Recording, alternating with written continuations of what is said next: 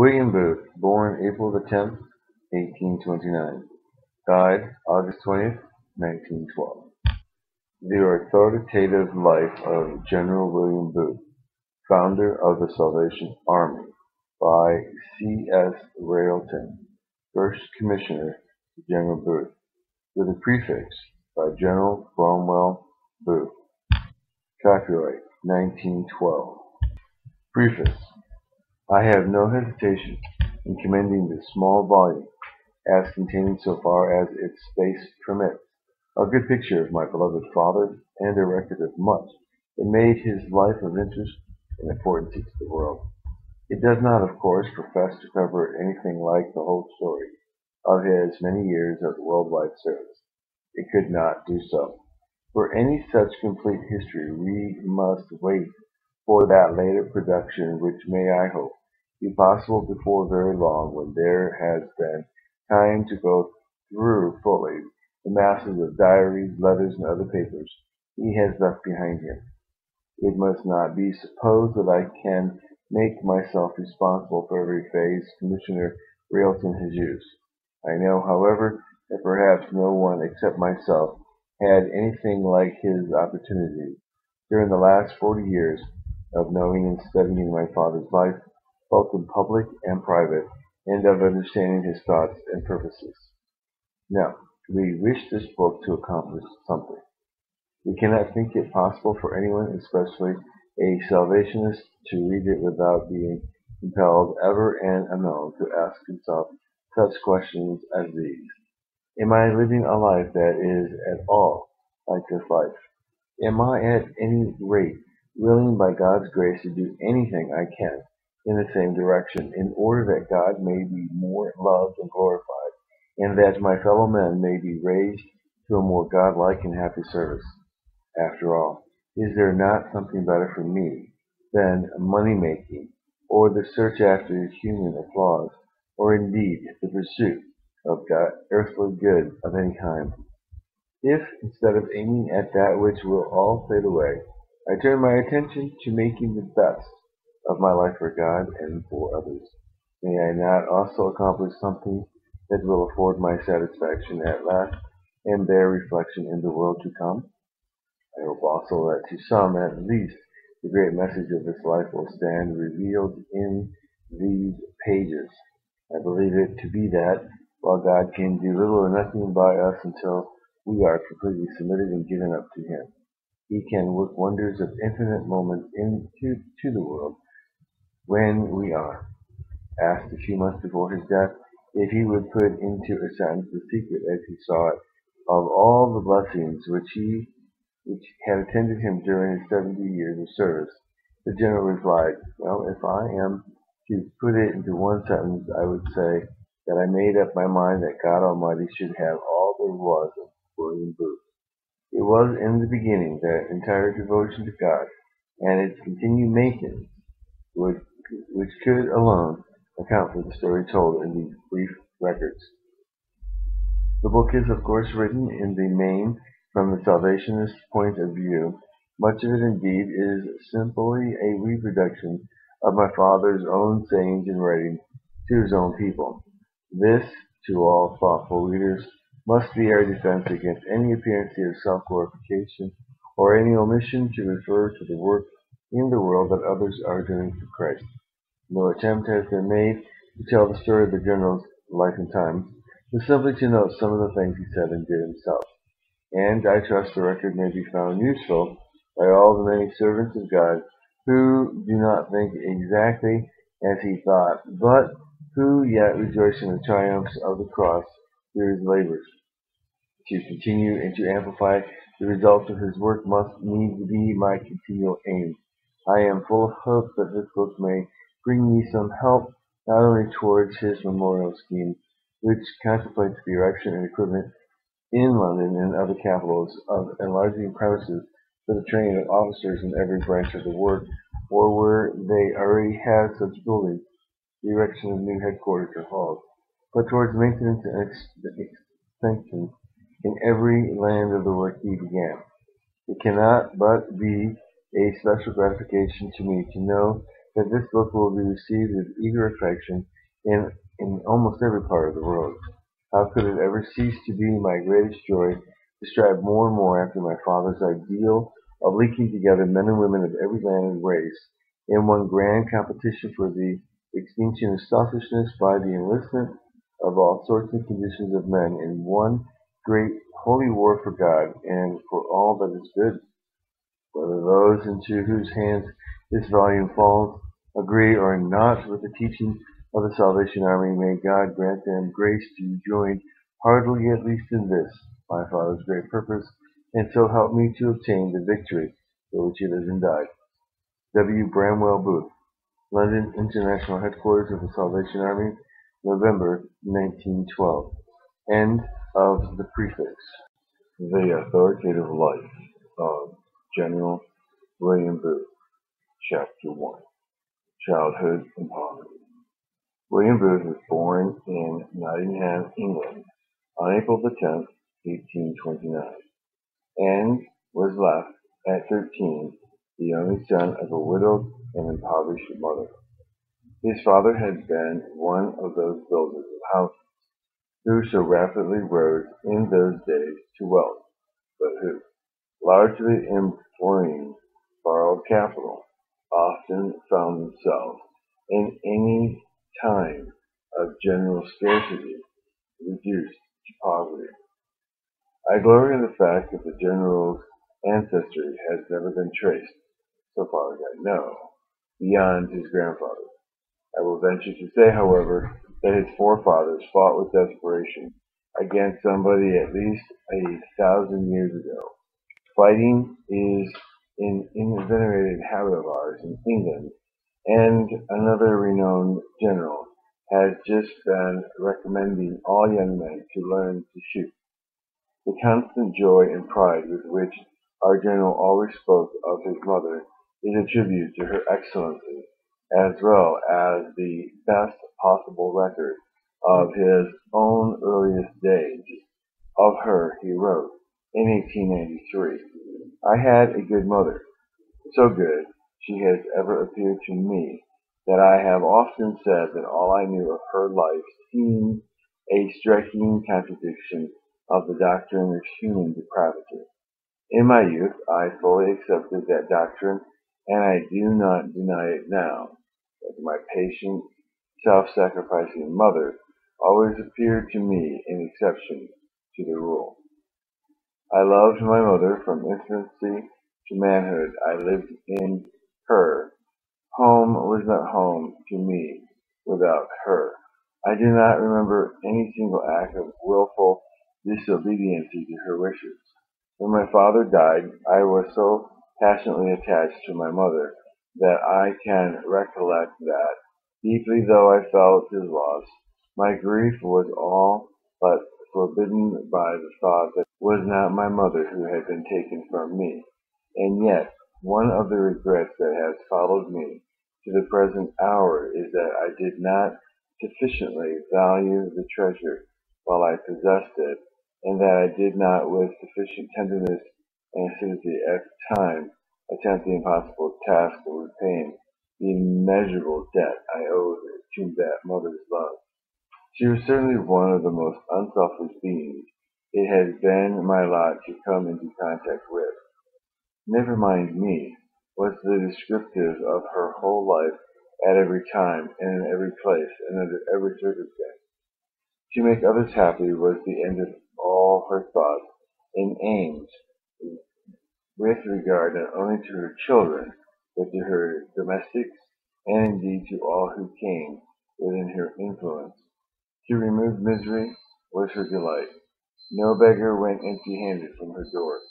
The sorrows of any poor wretch were certain of her commiseration, and of a helping hand in their removal, so far as she had ability. The children of misfortune were sure of her piety, and the children of misconduct she pitied almost the more, because, for one reason, they were the cause of sorrow to those who had reason to mourn on their account. For many years before she died, love, joy, and peace reigned in her heart, beamed from her countenance, and spoke in her words. Her faith was immovably fixed on him, who was able to save to the utmost. It was a common expression of confidence with her that Jesus would go with her all the way through the journey of life, even to the end. He would not leave her her feet were on the rock. To this testimony is his mother's worth, the journal added. To those whose eyes may fall on these lines, may I not be excused saying, see to it that you honor your father and your mother, not only that your days may be long in the land, but that you may not, in after years, be disturbed by useless longing to have back again the precious ones who so ceasingly and unselfishly toiled with heart and brain for your profoundest well-being. My mother and father were both Devonshire people. They were born within a few miles of each other, the former at Summercote Huts, a small village within a mile or two of Alfreton, and the later at Belfast. My mother's father was a well-to-do farmer. Her mother died when she was 3 years of age, and her father marrying again, she was taken to the heart and home of a kind aunt and uncle who reared and educated her, giving her at the same time a sound religious training. Years passed of which we have but imperfect knowledge, during which, by some means, she drifted to the small town of Ashby-de-la Zouch, Zouch. Here she met my father, who was availing himself of the waters as a remedy for his chronic enemy, rheumatism. He offered her marriage. She refused. He left the town indignant, but returned to renew his proposal, which she ultimately accepted. Their marriage followed. Up to this date, her path through life had been comparatively a smooth one, but from this hour onward, through many long and painful years, it was crowned with difficulties and anxieties. My father's fortunes appear to have begun to wane soon after his marriage. At that time he would have passed, I suppose, for a rich man, according to the estimates of riches in those days. But bad times came, and very bad times they were, such as we know little about, despite all the grumbling of this modern era. Nottingham, where the family was then located, suffered heavily, a large portion of its poor classes being reduced to the verge of starvation. My father, who had invested the entire savings of his lifetime in his small house property, was seriously affected by those calamitous circumstances. In fact, he was ruined. The brave way in which my mother stood by his side during that dark and sorrowful season is indelibly written on my memory. She shared his every anxiety, advised him in all his business perplexities, and upheld his spirit as crash followed crash, and one piece of property after another went overboard. Years of heavy affliction followed, during which she was his tender, untiring nurse, comforting and upholding his spirit unto death. And then she stood out all alone to fight the battles of his children, amidst the wreck of his fortunes. Those days were gloomy indeed, and the wonder now is looking back upon them is that she survived them. It would have seemed a perfectly natural thing if she had died of a broken heart and been borne away to lie in my father's grave. But she had reasons for living. Her children bound her to earth, and for our sake she toiled on with unswerving devotion and unintermitting care. After a time the waters found a smoother channel so far as this world's troubles were concerned, and her days were ended in her 85th year in comparative peace. During one of my motor campaigns to Nottingham, the General wrote on another occasion, my car took me over the Trent, the dear old river along whose banks I used to wander in my boyhood days, sometimes poring over young night thoughts, reading Henry Kirke's White poems, or as was frequently the case before my conversion, with a fishing rod in my hand. In those days, angling was my favorite sport. I have sat down on those banks many a summer morning at 5 o'clock, although I rarely caught anything, My old uncle ironically used to have a plate with a napkin on it, ready for my catch, waiting for me on my return. And then the motor brought us to the ancient village of Wilford, with its lovely old avenues of elms fringing the river. There were the very meadows in which we children used to revel amongst the bluebells and crocuses, which in those days spread out the beautiful carpet in springtime. To the unspeakable delight of the youngsters from the town. But how changed the scene!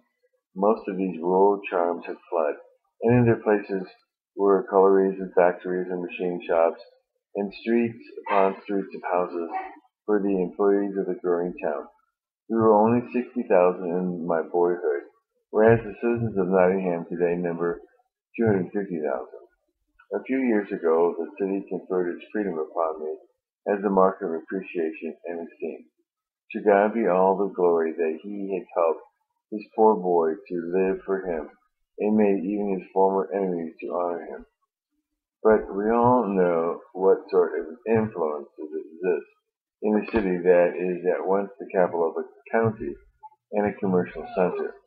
The homes of the wealthy and comfortable are found at no great distance from the dwellings of the poor, while in the huge marketplaces are exhibitions weekly of all the contrasts between town and country life, between the extremest want and the most lavish plenty. 70 years ago, life in such a city was nearly as different from what it is today as the life of today in an American state capital is from that of a Chinese town. Between the small cities of old families, who still possessed widespread influence, and the masses of the people there was a wide gap. The few respectable charities generally due to the piety of some long departed citizen marked out very strikingly a certain number of those who were considered deserving poor, and helped to make every one less concerned about all the rest. For all the many thousands struggling day and night to keep themselves and those dependent upon them from starvation, there was little or no pity. It was just their lot, and they were taught to consider it their duty to be content with it, to envy their richer neighbors, to convey anything they possessed was a sign that would only ensure for the coveter an eternal and aggravated continuancy of his present thirst. In the describing those early years, the general said, "Before my father's death, I had been apprenticed by his wish. I was very young, only 13 years of age, that he could not afford to keep me longer at school, and so out into the world I must go." This event was followed by the formation of companionships whose influence was anything but beneficial. I went downhill morally, and the consequences might have been serious, if not eternally disastrous, but that the hand of God was laid on me in a very remarkable manner. I had scarcely any income as an apprentice, and it was so hard up when my father died that I could do next to nothing to assist my dear mother and sisters, which was the cause of no humiliation and grief. The system of apprenticeship in those days generally bound a lad for 6 or 7 years. During this time he received little or no wages, and was required to slave from early morning till late evening upon the supposition that he was being taught the business, which, if he had a good master, was probably true. It was a severe but useful time of learning. My master was a Unitarian, that is, he did not believe Christ was the Son of God and the Savior of the world, but only the best of teachers. Yet so little had he learnt of him that his heaven consisted in making money, strutting about with his gay wife, and regaling himself with worldly amusement. At 19 the weary years of my apprenticeship came to an end. I had done my 6 years' service, and was heartily glad to be free from the humiliating bondage that had proved. I tried hard to find some kind of labor that would give me more liberty to carry out the aggressive ideas which I had but by this time come to entertain as to saving the loss, but I failed. For 12 months I waited. Those months were among the most desolate of my life. No one took the slightest interest in me. Failing to find employment in Nottingham, I had to move away. I was loath, very loath, to leave my dear widowed mother and my native town, but I was compelled to do so and to come to London. In the great city I felt myself unutterably alone. I did not know a soul except a brother-in-law with whom I had not a particular of communion. In many respects, my new master very closely resembled the old one. In one particular, however, he differed from him very materially, and that was, he made a great profession of religion. He believed in the divinity of Jesus Christ, and in the church of which he was a member, but seemed to be utterly ignorant of either the theory or practice of experimental godliness. To the spiritual interests of the dead world around him, he was as indifferent as were the vicious crowds themselves, whom he so heartily despised. All he seemed to me to want was to make money, and all he seemed to want me for was to help him in the sordid selfish task.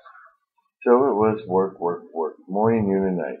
I was practically a white slave, being only allowed my liberty on Sundays, and an hour or two one night in the week, and even then the rule was, home by 10 o'clock, or the door will be locked against you. This law was rigidly enforced in my case, although my employer knew that I traveled long distances preaching the gospel, in which he and his wife professed so loudly to believe. To get home in time many a Sunday night, I have had to run long distances after walking for miles and preaching twice during the day. The contrast between those days and ours can hardly be realized by any of us now. We may put down almost in figure some of the distances that steam and electricity have made, linking all mankind together more closely than Nottingham was then connected with London.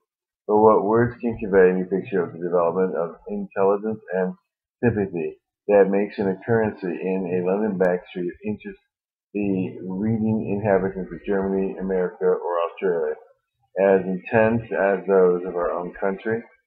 What a consolation it would have been to the apprentice lad, could he have known how all his daily drudgery was fitting him to understand, to comfort, and to help the toiling masses of every race and clime. In the wonderful providency of God, all these changes have been allowed to leave England in as dominating a position as she held when William Booth was born, if not to enhance her greatness and power, far as some may consider beyond what she deserved, and yet all the time, with or without our choice, our own activities and even our faults and neglects have been helping other peoples, some of them born on our soil, to become our rivals in everything. Happily, the multiplication of plans of intercourse is now merging the whole human race so much into one community that one may hope yet to see the dawn of that fraternity of peoples which may end the present prospects of wars unparalleled in the past. How very much William Booth has contributed to bring that universal brotherhood about this book may suffice to him. End of chapter 1 have been read by Peter John Parisi.